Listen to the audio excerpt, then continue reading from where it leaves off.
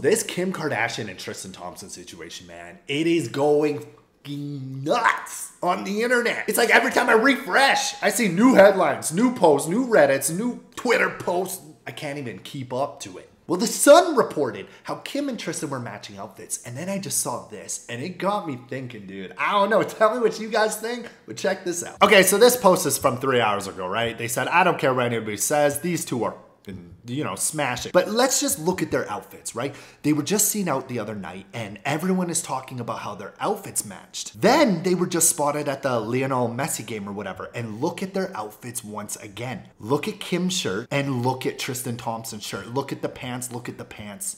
Bro, they even matched at the fucking game. So they were spotted out, going out, you know, all in black, matching. Then they went to this game. They're matching outfits again. I don't know what that means, right? I don't know what's going on. All I'm saying is I don't think Khloe is going to be too happy. I really don't, man.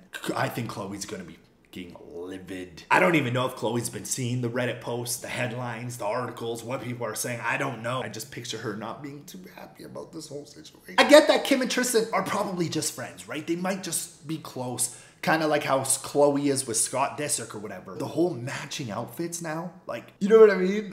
That's when it's starting to get a little like, all right, what's going on here? I mean, what you guys think of this?